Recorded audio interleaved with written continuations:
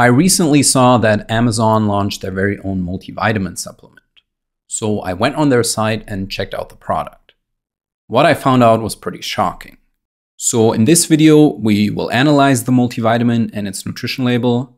I will be as straightforward and honest as possible with you and tell you what I liked, what I didn't like, and why I think this is a pretty bad multivitamin. Okay, so this is the product. It's called Solimo Adult Multivitamin, and it's actually vitamin gummies and not pills. For me personally, this is the first red flag. I don't like vitamin gummies. They always come with added sugar and other ingredients that you don't need in a vitamin supplement. But I guess some people don't like swallowing pills or having to take tablets, so I can kind of understand it. It says here that the multivitamin contributes to maintenance of good health, is vegetarian and gluten-free. Let's see if any of that is actually true by looking at the nutrition label. Now, when you first look at nutrition labels of multivitamins, they always look super crowded and kind of confusing at first. To keep this video simple, I will only focus on the vitamins and minerals in this product, and we will ignore the other ingredients that you can find on the right side. Because what matters in the end is the vitamin content and the mineral content of a multivitamin, right? I will also ignore the calories and carbs in this product. Like I said before, most vitamin gummies come with added sugars, but this amount is so small that it's negligible. Let's first talk about the overall nutrient content of this multivitamin and then talk about each vitamin and mineral in more detail. So the first thing I'm seeing here is that all the nutrients included are included in a fairly low dose. While I personally like low-dose supplements because they lower your risk of having any side effects or of overdosing, in this case, it's definitely not enough. I mean, the dosages here are super low. Most nutrients don't even reach 100% of your RDI. For example, the 3 milligrams of zinc that they added isn't even a third of your RDI. I will talk about this later, but you won't notice any effect with that. Another problem of having very low doses in a multivitamin that has a lot of nutrients is that different nutrients affect each other when it comes to absorption. So the more nutrients you have in a product, the lower the individual absorption of each nutrient will be. Now, you can kind of counteract this with having higher doses, but in this case, they didn't. So the small zinc dose that they have here will actually be even smaller in reality when you account for absorption or lack of it. So I'm wondering, did they include these low doses for safety reasons or because they wanted to cut costs? Keep this in mind because at a later point when we look at other nutrients, there are some more indicators that they did it for cost reasons and not for your safety concern. Another thing that's kind of weird is that even though they included most vitamins, they only have 3 minerals in here: zinc, iodine, and sodium. And the sodium is so small that it's probably just the natural sodium that is found in the other ingredients that they listed on the right side. Now, I'm not saying that you should put every last nutrient into a multivitamin. But when you're using such small doses and then only 2 to 3 minerals, why even bother in the first place? That doesn't really make sense. Okay, with that out of the way, let's now talk about the individual vitamins and minerals. Let's see if they actually used quality raw materials or if they were trying to cut costs. First is vitamin A. Now, vitamin A is important for eye health, growth in children, and overall immunity. And it also works together with zinc, so it makes sense that they added both. The RDI for vitamin A is 900 micrograms for men and 700 micrograms for women. And the upper intake that you shouldn't cross is about 3,000 micrograms for both men and women per day. This is around 10,000 international units, and doses higher than that have been linked to growth defects when pregnant women took too much of a vitamin A supplement. So you definitely want to take that into account when you decide to supplement vitamin A. But the problem with this product is that their dosage doesn't fall into any of these ranges. 390 micrograms is too low to avoid deficiency, and it's not even close to toxicity.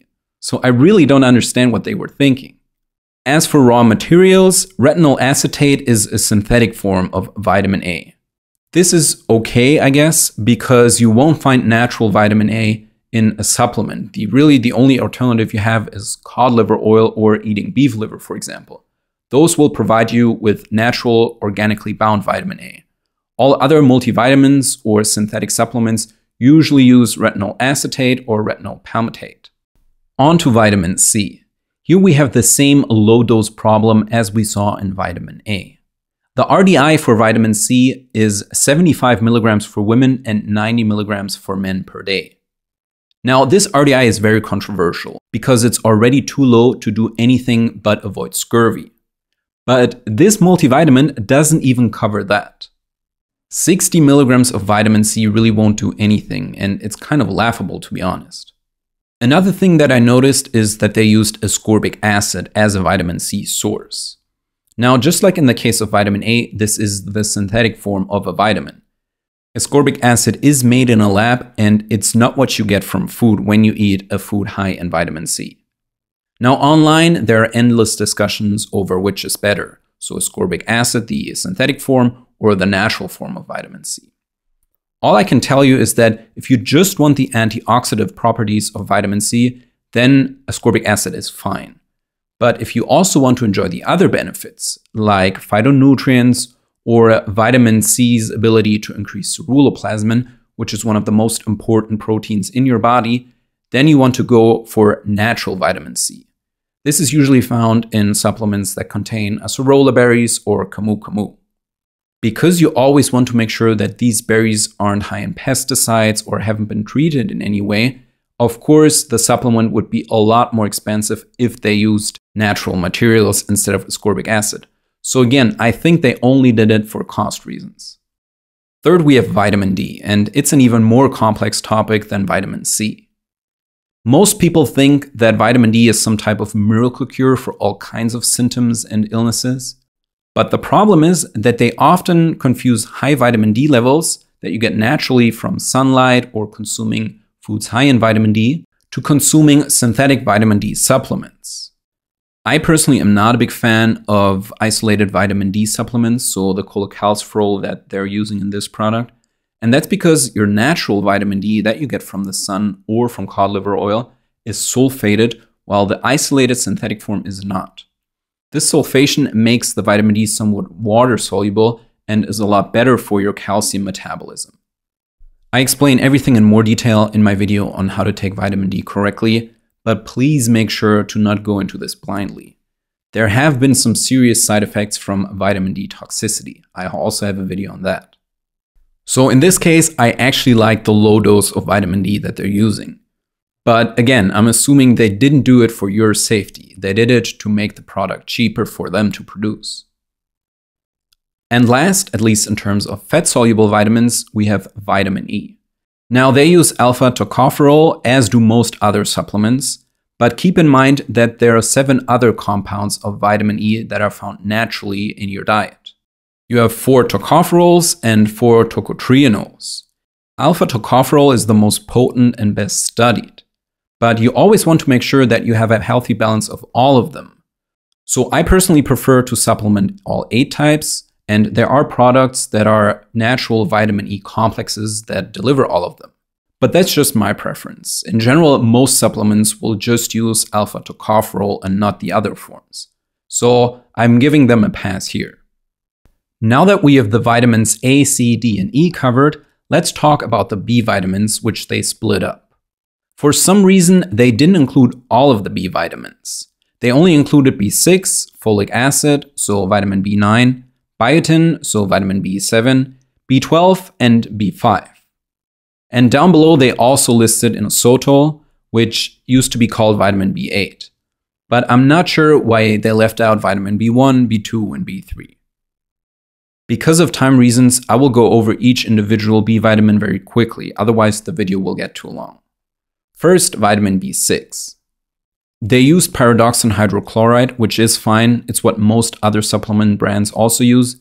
There are some people that have problems converting the normal pyridoxine hydrochloride to the metabolically active form of P5P. These are usually people that have pyroluria, and they need to take P5P directly instead of this standard form that still has to be converted by the body to become active. But it's fine, I guess, for most people. Next, vitamin B9, so folate. The folic acid here that they used is not natural vitamin B9. It's the synthetic form that still has to be converted by the body to become active, just like in the case of vitamin B6. Now, this can be a problem for some people that have an MTHFR defect, which is a gene mutation. But the topic of folate, folic acid, and methylfolate is so complex that I won't go into it now. At some point, I will record a video on it because it does require me to go into quite a lot of detail. Just know that, again, they use the synthetic and cheapest form of a vitamin that they could use. And then we have vitamin B12. This is known as cobalamin, and there are different forms of vitamin B12 out there. This could be adenosylcobalamin, it could be methylcobalamin, or hydroxycobalamin. And then there's also cyanocobalamin, which they used. It's the cheapest and lowest quality form of vitamin B12. And just like folic acid, it has to undergo several conversions to become active, and along the process, some of it will be lost. So it's not very potent. In fact, using cyanocobalamin in a multivitamin or in any supplement for that matter, for me is a dead giveaway that it's a bad product. Because we have so many better alternatives available that are just slightly more expensive for the manufacturer. So when a brand is using cyanocobalamin, then either they just want to cut costs and give you the cheapest product that they can, or they don't know any better, which might be even worse. Next are biotin, pantothenic acid, and inositol, which are fine. So let's go on to the minerals to save some time. Like I said in the beginning, the only minerals that they have is zinc, iodine, and sodium. And the sodium content is so small that it probably came from the other ingredients.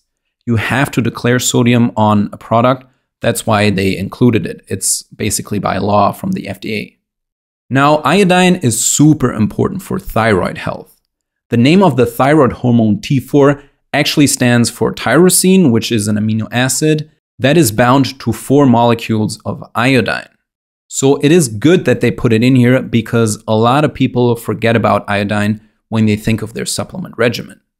But, and this is very important, you always also want to make sure that you get plenty of selenium, because selenium is a natural synergist of iodine. So it works together with it and makes sure that you have a healthy balance of the two minerals in your thyroid. If you take a lot of iodine and forget to take selenium, then you can run into problems. Now, this won't happen here because, as always, the dose is so small that you won't notice anything, but it's just something that I wanted to mention. Again, why even bother with the nutrient if you're only going to put in minuscule amounts? And lastly, we have zinc. Zinc is super important for overall health, immunity, and hormone balance. Many people nowadays are zinc deficient without them knowing, and they also have too little zinc in comparison to too much copper in their tissue. Unfortunately, like I said before, the zinc content in this supplement won't do you any good. 3 milligrams is nothing, and you might as well leave it out. So at this point, it's really just nutrition label cosmetics. Okay, now that we went through all the nutrients, you can probably guess my verdict. I do not recommend this product. Most ingredients are either too low dosed or low quality when we have better alternatives available. I don't know what the nutritionists working for Amazon were thinking, but this formula doesn't make any sense at all. Maybe that's why it's no longer available for purchase, who knows? Now, before I wrap up this video, I do have to disclose my own bias. I'm generally not a big fan of any type of multivitamin, because they're often sold as a quick fix for your vitamin and mineral deficiencies. But what you have to understand is that it's not all about vitamin deficiencies. Often more important are vitamin and mineral imbalances. For example, a lot of people have too much calcium in relation to magnesium, or like I said before, too much copper in their tissue when compared to zinc. A multivitamin that has all of these nutrients won't do you any good because it doesn't fix any of the nutrient imbalances. All it does is to ensure that you don't run into the most severe deficiencies. Unfortunately, most people don't know this, so they end up buying a multivitamin thinking that they're covered when it comes to their micronutrients. This isn't Amazon's fault, of course, but they still could have made a better product. If you want to learn about these nutrient relationships and their interactions, please check out my other videos. I have videos that go into much more detail about all of the vitamins and minerals that we talked in this video. I hope you like my review. I also hope that I saved you from a bad purchase, and I see you in the next one.